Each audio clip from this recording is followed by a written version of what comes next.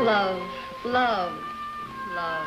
Don't you get sick of it? Oh, I get sick of the silly questions they ask. Where were we? Oh, yes. Dear Bo Peep.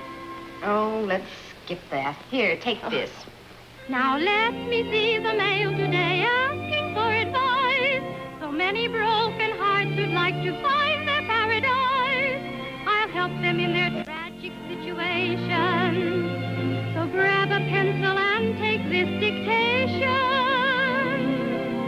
Heartbroken, so don't you be blue, because the man you love pays no attention to you. Go get yourself a book and learn how to cook, and you will get your man.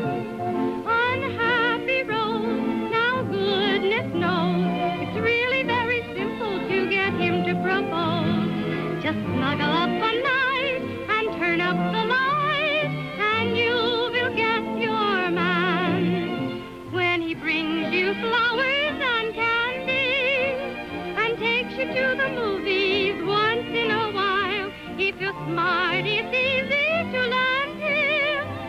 A kiss or to a hug, and you will walk him down the aisle. Dear, hopelessly, don't be at sea, because your man is 5'2" and you're